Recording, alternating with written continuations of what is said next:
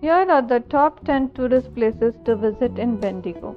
Number 1. Bendigo Art Gallery, one of Australia's oldest and largest regional art galleries, showcasing a diverse range of artworks, including a notable collection of Australian and international art.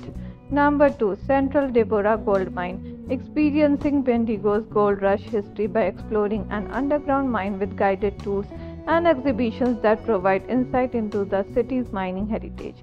Number 3. Bendigo Pottery. Visit Australia's oldest working pottery to witness traditional pottery making techniques, browse through the gallery, and even try your hand at making pottery. Number 4. Bendigo Tramways. Take a nostalgic ride on the vintage talking tram which runs through the city's historic streets and offers commentary about Bendigo's history and landmarks. Number 5. Golden Dragon Museum. Discover Bendigo's Chinese heritage at this museum, which houses an extensive collection of Chinese artifacts, including the world's longest imperial dragon.